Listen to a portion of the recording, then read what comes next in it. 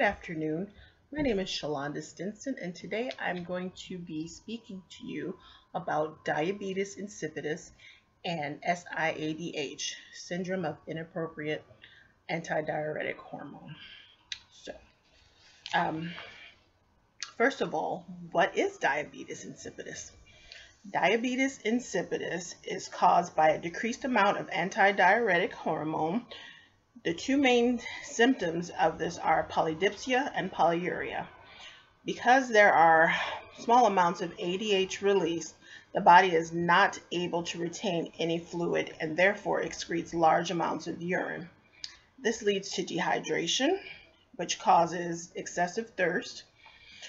There are 4 types of diabetes insipidus. First being primary diabetes insipidus. That's where there's a decrease in ADH production. Secondary, which is caused by diseases that affect the posterior pituitary gland. There's nephrogenic, which is caused by renal diseases and multisystem diseases that affects the kidney's ability to respond to ADH.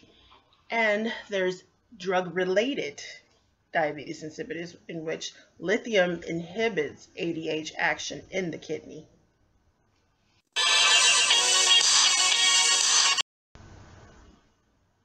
Hi, my name is Gidget. I'm 24 years old and I'm a cheerleader. Well, I was a cheerleader. Hold on, I have to go pee.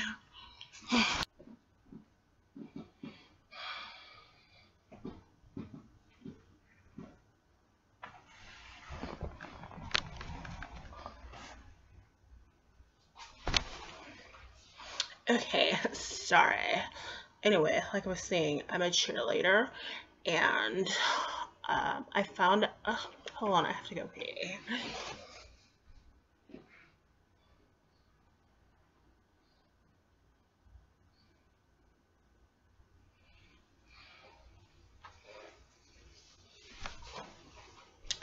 Okay, so they were having problems with me on the squad, and they told me that I had to quit. And hold on, I have to go pee again.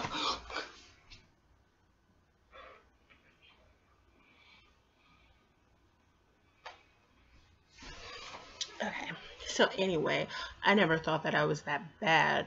Actually, I'm a lot better than most of those whores, and that's probably why they wanted to get rid of me, because they were threatened because I'm so hot and I'm so talented.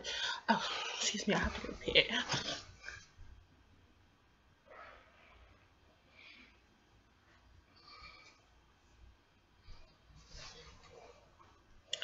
But anyway, I noticed like my lips are all dried and cracked out. Even my super duper MAC lipstick doesn't even work anymore. They're still dry. And my skin's getting a little dry. That too, you can see. And oh, hold on, I have to use the bathroom.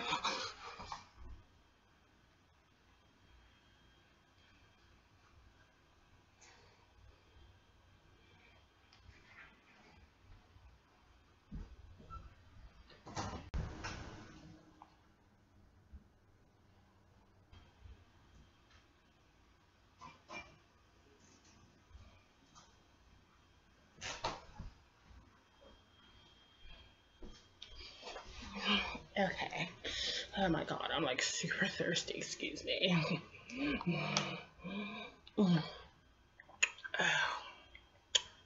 Awesome.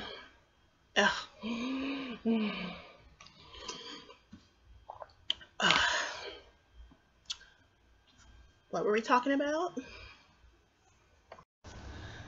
Some common signs and symptoms of diabetes insipidus are polydipsia, polyuria, polyphagia, nocturia, low urine specific gravity, low urine osmolarity, high normal plasma osmolarity, hydronephrosis.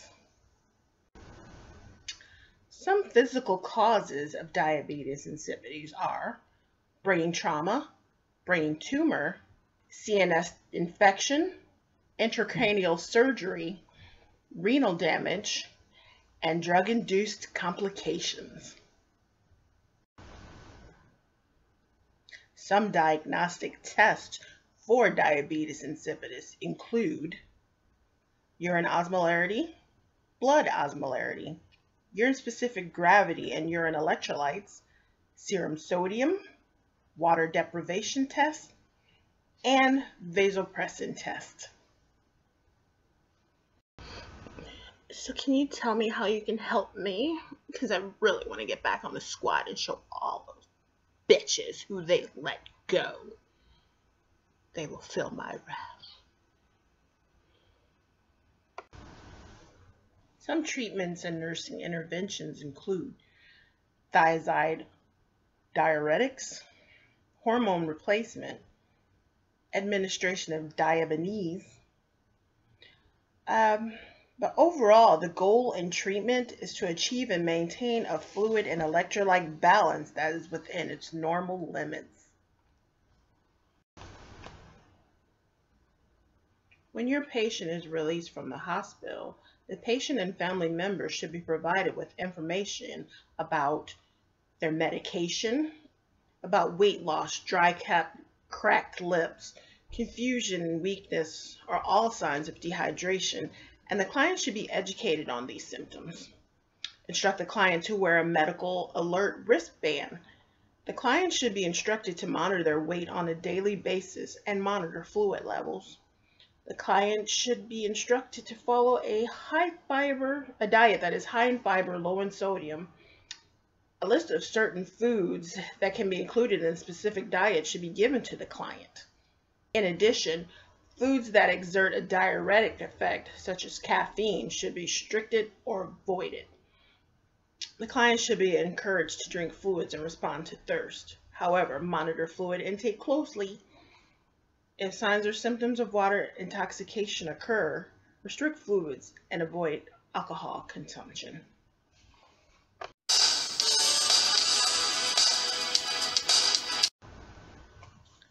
Now, on the other end of this spectrum, we have SIADH. What is SIADH, you may ask? Well, SIADH is a problem in which vasopressin is secreted even when the plasma osmolarity is low or normal. A decrease in plasma osmolarity normally inhibits ADH production and secretion. Some common causes of SIADH include small cell lung cancer, viral and bacterial pneumonia, strokes, and opioid use. Common signs and symptoms of SIADH include thirst, dyspnea on exertion, fatigue, muscle cramping, low urine output, weight gain, vomiting, nausea, abdominal cramps, cerebral edema, anorexia, and so on and so forth. Like diabetes, some diagnostic tests include urine osmolarity, blood osmolarity, serum sodium, urine-specific gravity. Serum sodium levels continue to fall below 120 milliequivalents. Signs and symptoms of SIADH become more severe. A decrease in urinary output is seen as well. Additional labs and tests may include decreased BUN, decreased creatinine clearance, decreased hemoglobin and hematocrit, serum electrolytes, plasma cortisol, CT scan of the head, radioimmunoassay of ADH. Radioimmunoassay? I know I'm not saying that right.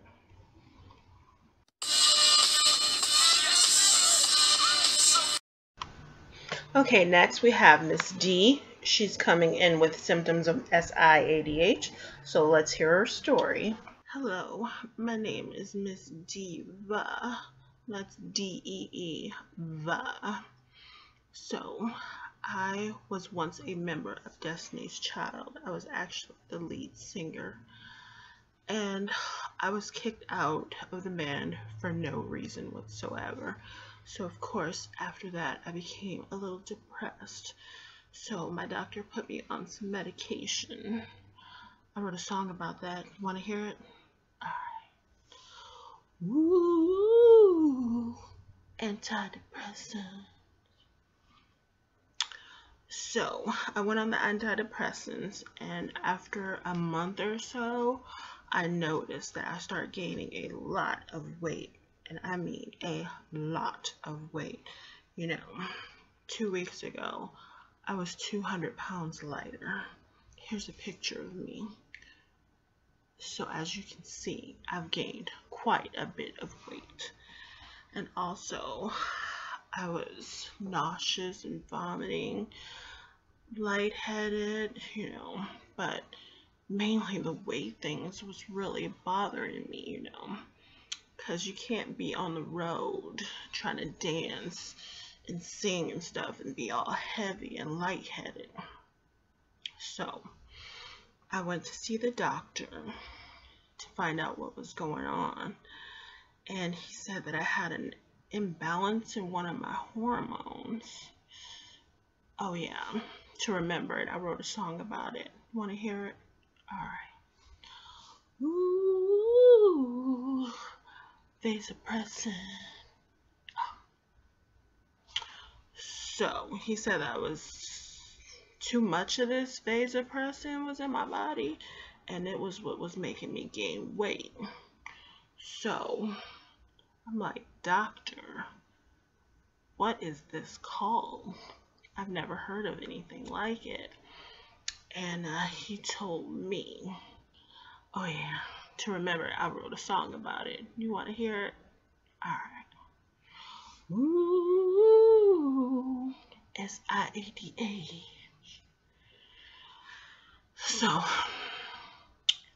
I guess what I'm here to find out is what you can do to help me. I was looking on my phone a while ago, and I saw a drug that's supposed to help me get rid of all this weight, and I was wondering if I could just take that while I'm, you know, in the studio making my new album.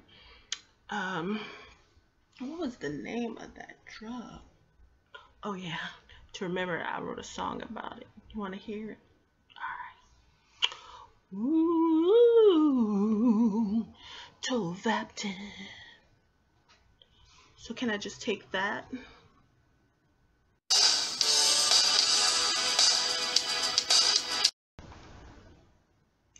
So some things you would like to teach your patient with SIADH include, water restrictions.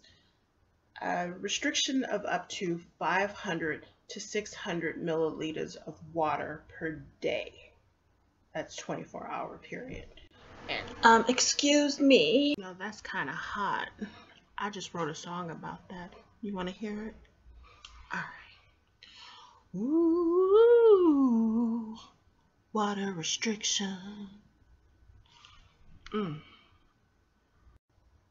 Lord. Some drug therapies can be used for SIADH, including tolvaptan, but tolvaptan can only be used in a hospital setting due to the development of hypernatremia. Diuretics can be used if their sodium level is not too low, and demeclocycline, an oral antibiotic to correct fluid imbalance. Teach your patient to provide a safe environment.